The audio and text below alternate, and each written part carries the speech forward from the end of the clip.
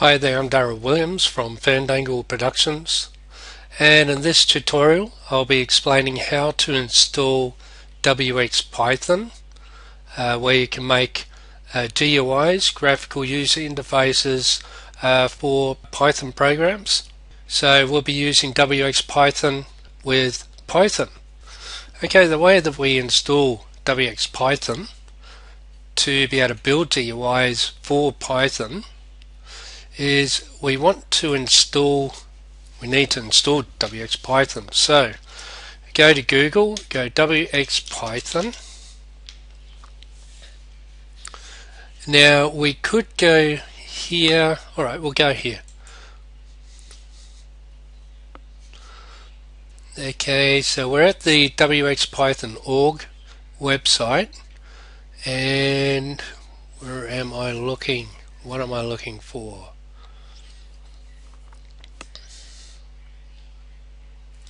Downloads, Windows, and what do we have here?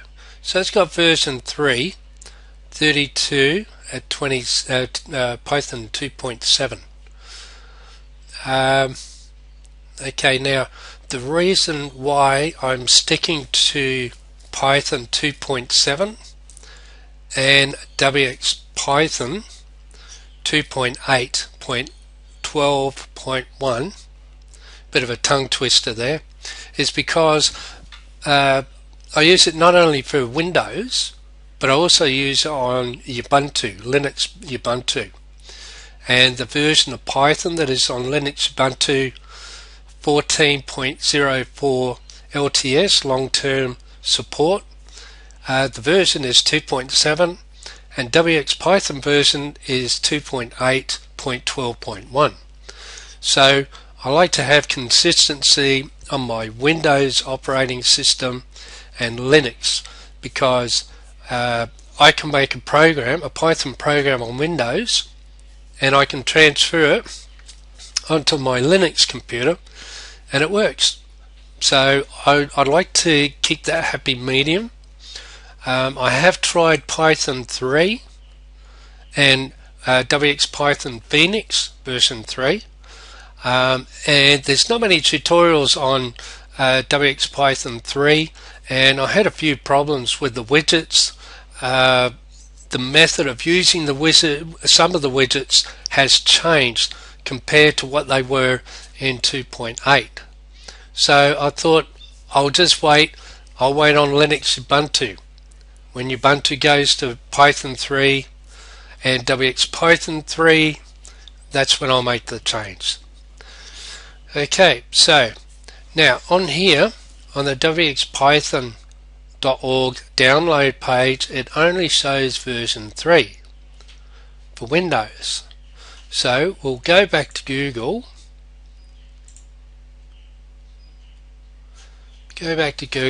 and then we go 2.8.12.1, and there's, okay, so autocomplete gives me the version, and then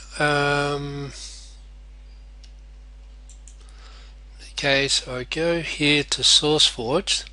Now if we have a look here, when it's all loaded, these versions show you how many downloads there have been for each version. So we go down, where are we? Okay, so we got wxPython 2.8 for Windows 32-bit Unicode 2.8.12.1. It's got the highest number of downloads.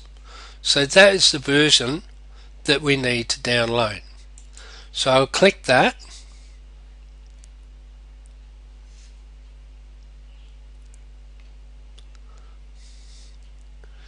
and just waiting. It says download will start shortly, and then a pop-up box will show, and then it's just a matter of clicking save. This will start in 3, 2, 1, 0 seconds, and there we go. So then you would click save. I have already downloaded it. Okay, so click save. make sure you know where you're saving the file. Okay, and then we'll go back, because you'll also want the demo and documents that you can refer to. Where we document OSX, I don't want that. 2.8.12.1, that's the one there. Yep, docs and demos. Click that. You want that also, so that you can reference it. When you first start using wxPython, if you look at the demo and documents application, it will be confusing. It takes a while, but then you will understand, you'll get familiar with the code. And there it is there, and then you'll click save. So I'll cancel that, because I've already downloaded it. Okay, so yeah, I do have version 3 and I have tried that. But yep, I've given the reason why I'm sticking to these versions. Okay, so first of all we need to install wxPython 2.8.12.1 before we install the docs and the demos. So double click that, and then it's asking the publisher could not be verified. Well, that's because it's Python or wxPython, it's open source. Click run, and we're waiting. Okay, right now wants to install it. I've got user account control. I'm using Vista. This does get annoying. I think it also happens on Windows 7.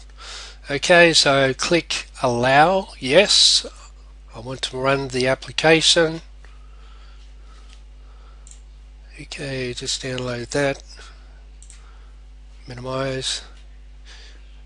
Yeah, we'll just show the picture there. wxPython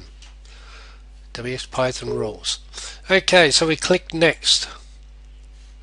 Do we accept? Yes, we do. Click next. That is the default location in the Python's 2.7 directory and the library. Site packages. Click next, and then next. So now we're installing that.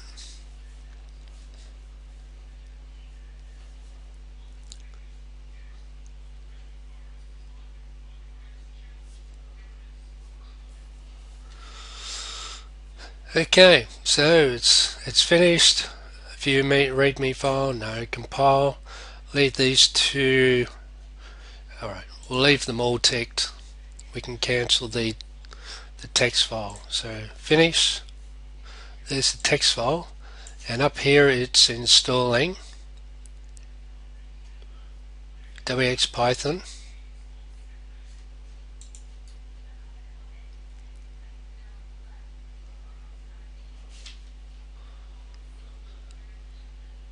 Okay, I'm a little superstitious, so I won't shut anything down until the Python shell closes and it's installed wxPython. It probably won't affect it in any way, but I just want to be safe. Okay, so I'll close that. And yes, that's my recording. Oops.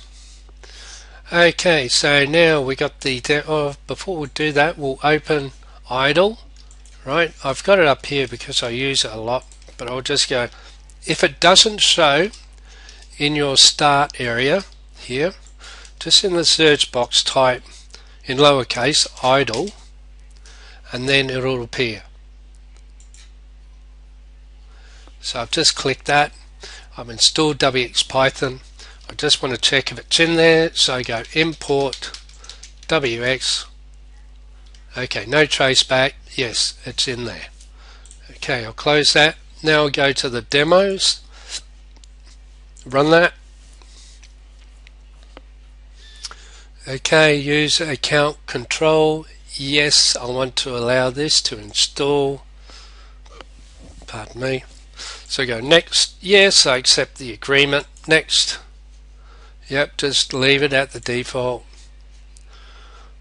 Okay. Yep. Okay, accept the default, and it's installing.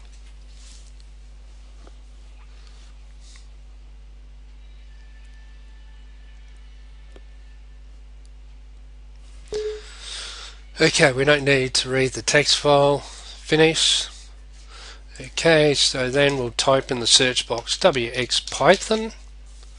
There we go, there's run Python demo. And here we go, this is the demo application. I refer to this quite a lot. So here you got different dialogues. Text entry, about box, click that, yep, there's your about box, yep. Color dialog, yep, there's the color dialog, oh wonderful. Directory dialog, yep, we use this with the GIF viewer using wx form builder. Oh, dialog, file, yep, that's looking up a file, open file down there, yep.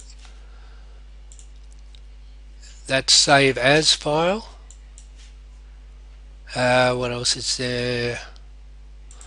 Down here, more dialogues, image dialog. I won't say that because it may be copyright issues with Google.